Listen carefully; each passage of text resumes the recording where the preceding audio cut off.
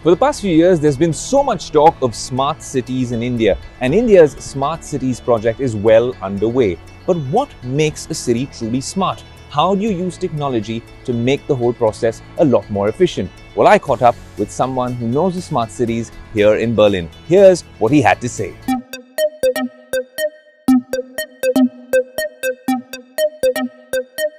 Well, on Tech Today, I have a very special guest with me here at the Siemens HQ in Berlin, Matthias Rebellius. Thanks so much for joining us on Tech Today. Yeah, hello everybody out there, so it's good.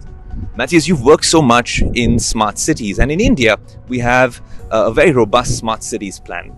But from a technology perspective, I wanted to understand what are the true parameters that Indian cities should be working on to make them truly smart using technology.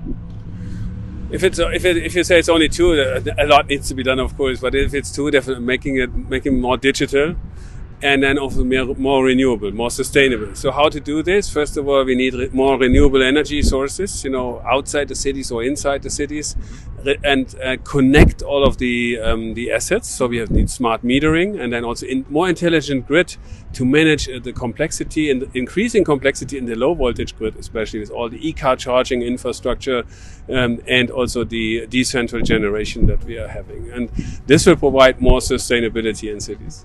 I think that's fascinating. You mentioned EVs as well. Now, we've seen a lot of EVs here at Siemenstadtt, but of course, we are trying to push for EVs in India in a big way as well. Charging infrastructure, range anxiety. Are there things out there in terms of smart mobility that tech companies like Siemens have to offer as well, which can make the whole process a lot more efficient? Yes, we also talk about the hybrid world. That does not mean that we have hybrid cars only, but we live in.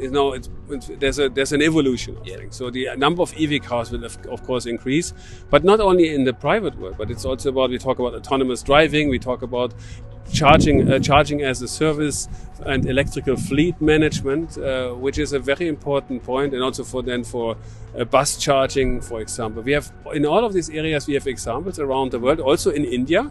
And I do see this increasing significantly, and it needs investments also from the cities, the states, and also from private investors. We're standing in front of an iconic historic building, and it's fascinating to see the mix of traditional architecture and all these smart solutions.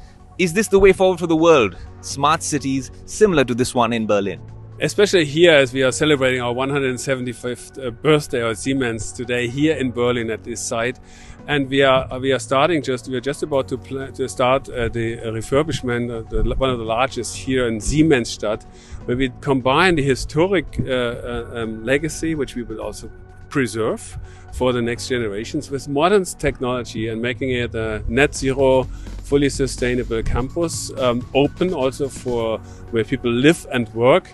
Have also research and develop and deploy the technologies for the future, where we also will be supporting for the next 175 years as one of the most relevant tech companies in the world. Matthias, thanks so much for speaking to us. An absolute pleasure to have you on the show. Thank you.